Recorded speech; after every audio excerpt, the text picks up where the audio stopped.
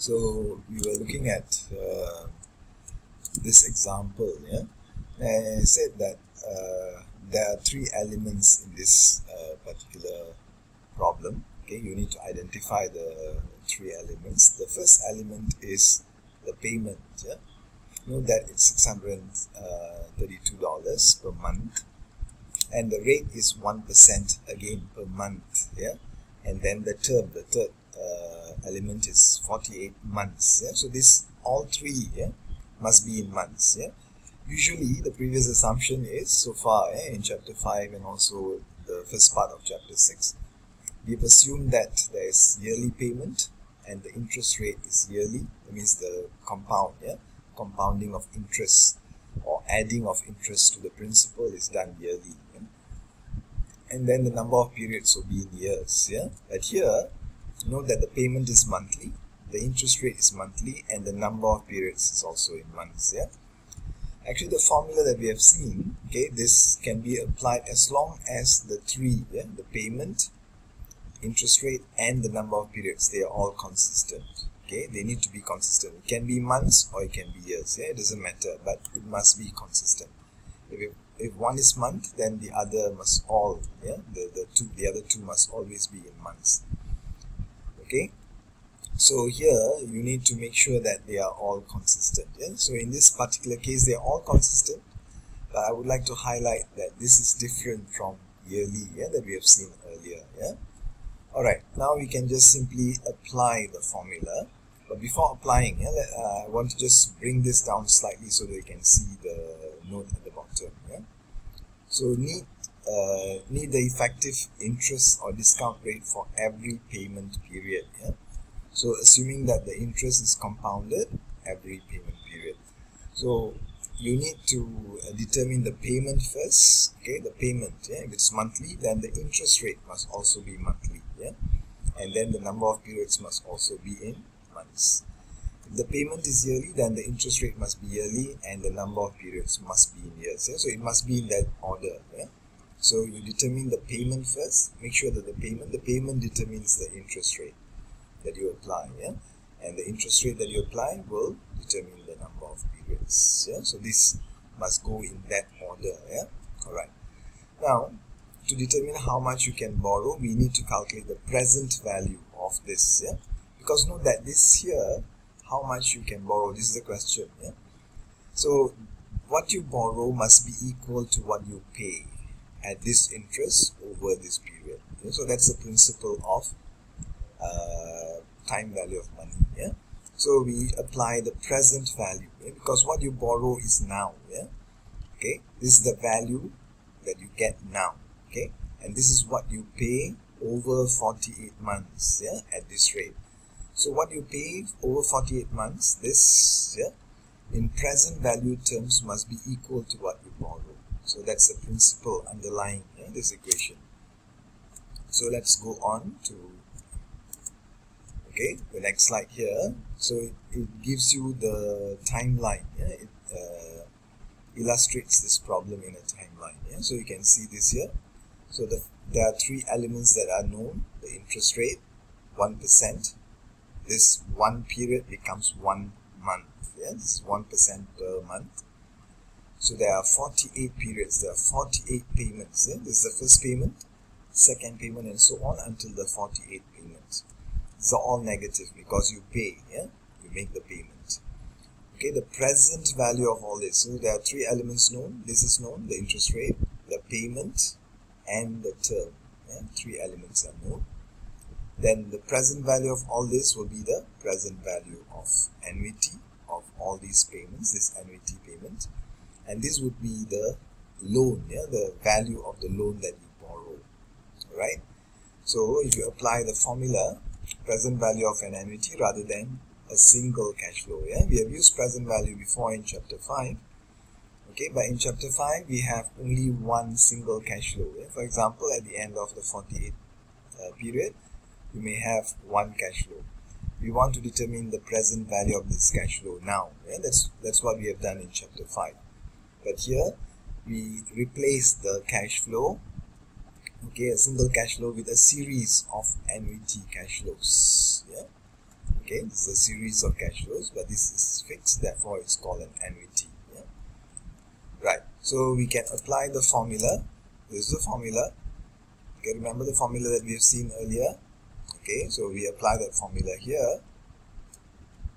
632. Okay, this is the payment or annuity, multiplied by 1 minus, not 1 plus 1% minus raised to the power 48 minus 1. Yeah, remember this is present value formula. Yeah, so we can use we have to use it this way. Yeah? This formula, 1 minus 1 plus 1% is R, 1%, raised to the power of negative n. Yeah, n is 48.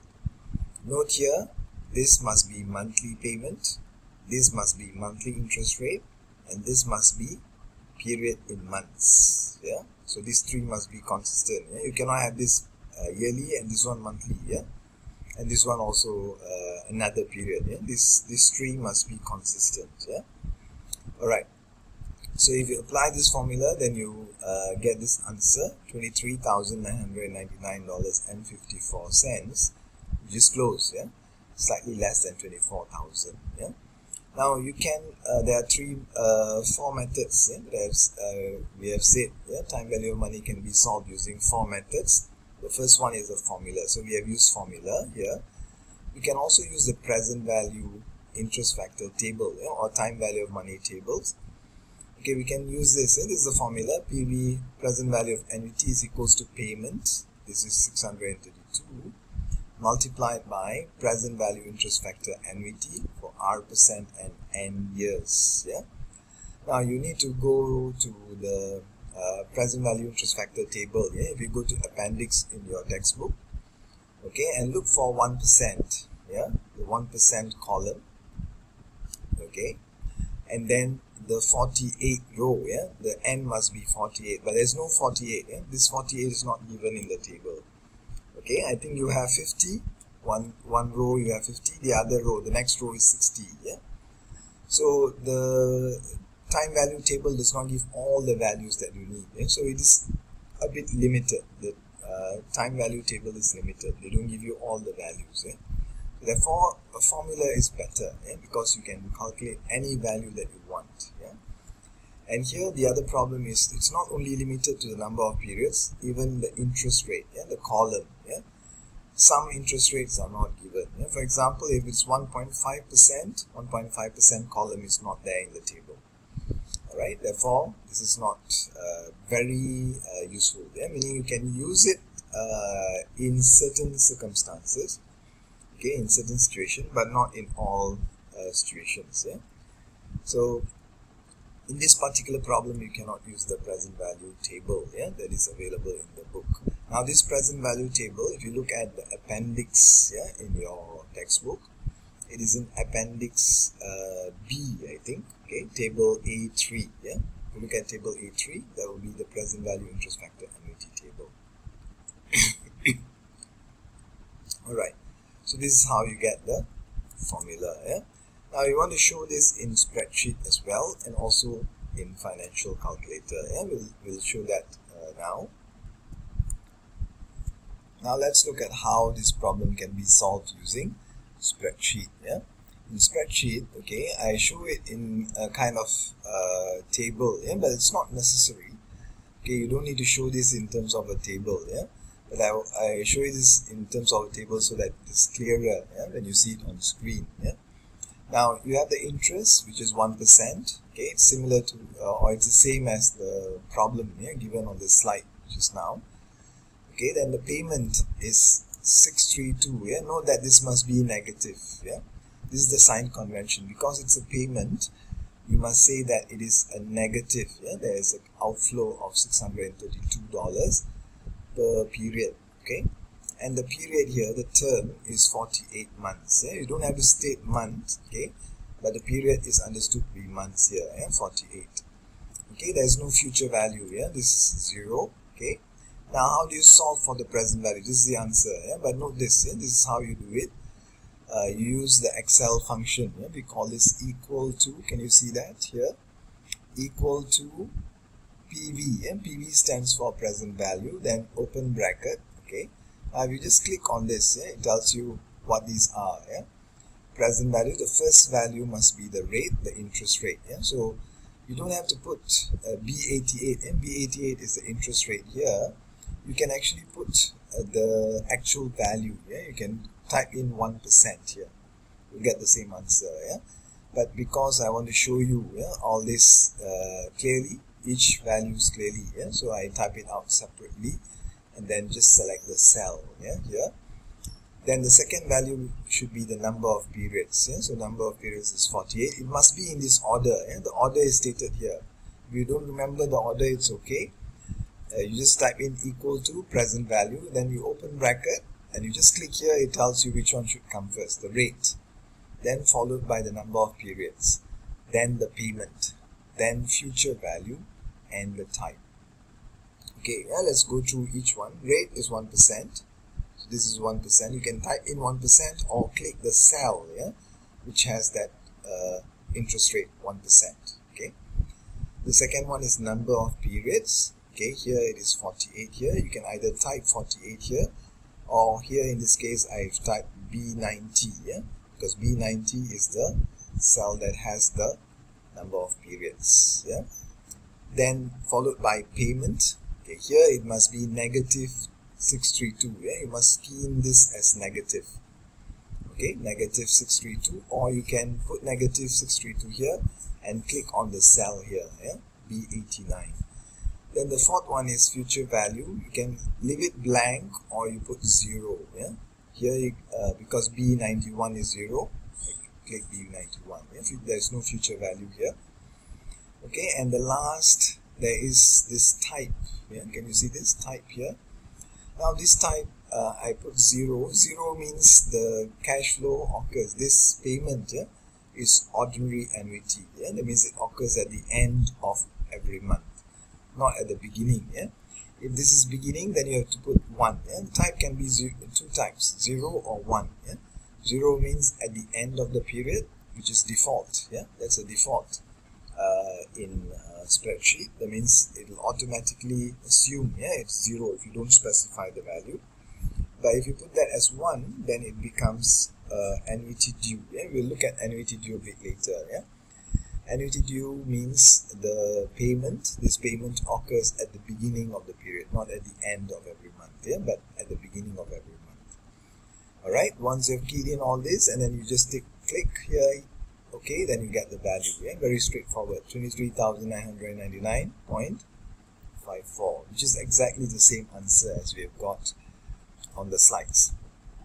Okay, this is one method. And now we look at how this can be solved using the financial calculator application. Alright, yeah, so you go to this financialcalculator.com. Yeah? So you can choose this. Yeah? You can just key in this financialcalculator.com. And then you get this page here, yeah, this website. Now you can use this. Okay, here you key in the payment. Yeah, note that it must be negative 632. Right, don't forget the negative. Yeah, future value is 0. Okay, the annual rate here it says annual. Ignore that. Yeah, you just put 1% because it's 1%. Period. Yeah, you put that as 48. All right. Now come to this compounding. Okay.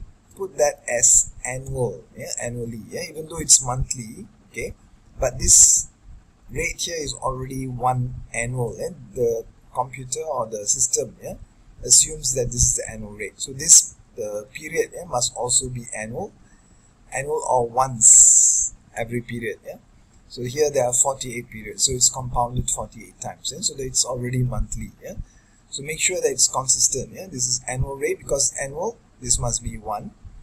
Period here is 48. The system will assume it's 48 years, yeah, but it doesn't matter, yeah, because it's 1% per year, yeah. So it's the same as 1% per month, and this becomes 48 months, yeah.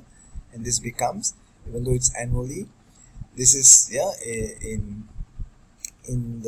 your calculation is monthly, yeah, even though the system assumes that it's annual, yeah. Alright, so you have put in all this, okay, then you just click on present value, okay, you get the value here, yeah, 23,999.54. Yeah, you can also try this. Note that this mode must be end. Yeah, end here means the payments occur at the end of each month.